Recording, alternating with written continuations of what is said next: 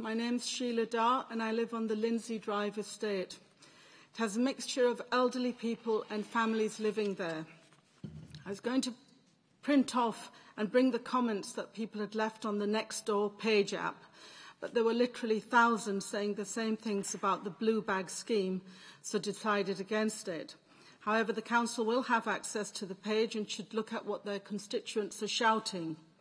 Blue bags were left on the porch or put through the letterbox telling people what the council had decided to do. When the bag is being emptied into the dumpster and rubbish spills out, the bin men have been challenged and they say it's not our job to pick up off the floor, that is down to the street cleaners. We have seen bags flying down the streets that are half empty. So when this happens, you're without a bag. You cannot put your cardboard into any other bin, and you'll have to wait until you can order at a cost through the website. Having raised this, I was asked if there was any video footage. We have seen bins on the road when the weather has been blustery, so a nylon bag in the street is quite plausible. The bags or its contents can easily fly out to the windscreen of an oncoming car and cause an accident. Was a risk assessment done, or was this point considered? When the bag is full, we're asked to store it indoors and then wait for the collection days, put it out, wait for it to be emptied and then refill it.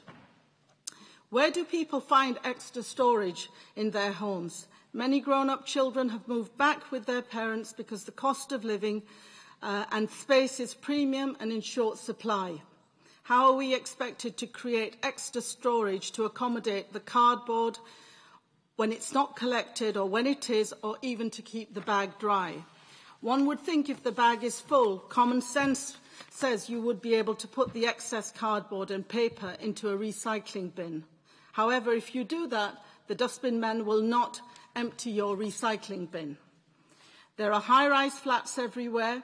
They have not been given bags and they are using recycling bins. Why? I'm told that arrangements have been made, but they haven't. They just have the recycling bins. The reason for this is most likely to be lack of space in the flats. These inferior quality bags that you are supposed to keep dry, it's simply not possible in this weather.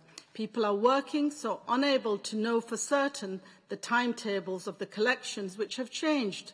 Bins are being collected at different times and sometime on different days. That means the bag will be left outside for lengthy periods, so when people leave for work, once the bag is wet, the contents become contaminated, which means it will end up in the grey bag.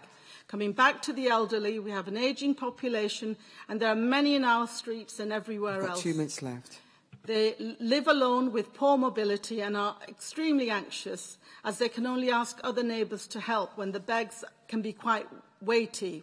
Has a health and safety assessment been carried out for elderly or anyone with a disability?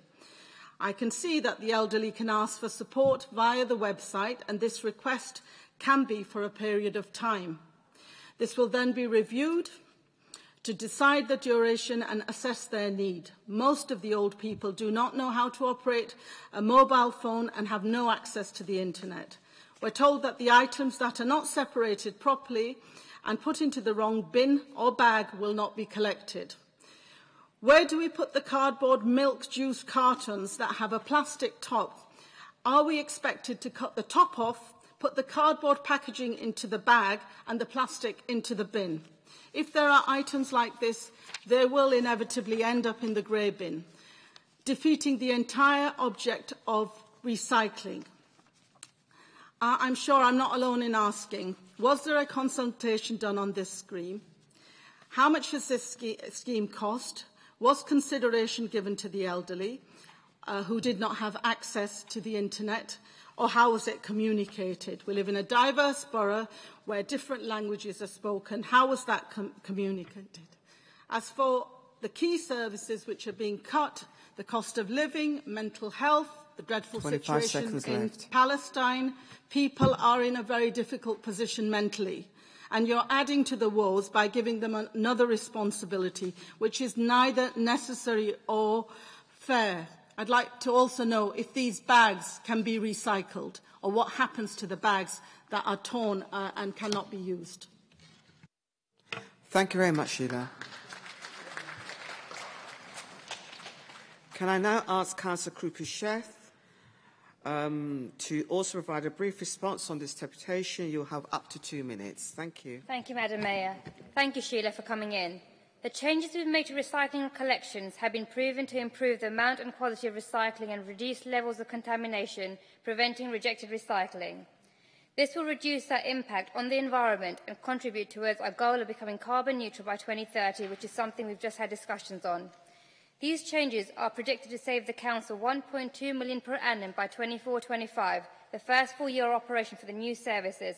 These are in line with the cuts we've been forced to make by central government. Public consultation on future waste collections and street cleansing services took place in summer 2022, and we held a successful trial in autumn 2022, involving over 5,000 Brent households, and similar schemes are successfully operating in other local authorities. We will continue to work to improve recycling in flats and communal blocks. As with any major service change, it takes time for new arrangements to fully bed in.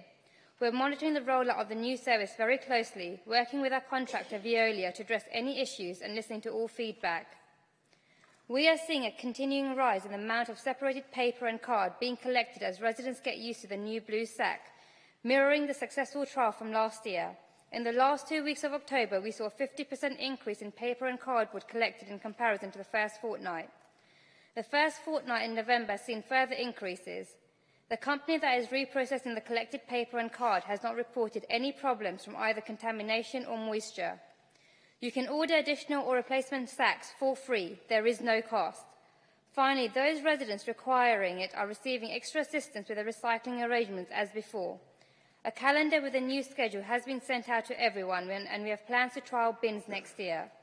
We will continue to provide essential environment services, but also have to remember a major part of the budget goes to supporting the most vulnerable adults and children across the borough. We're more than happy to meet with you to discuss any of the issues you have mentioned today in detail.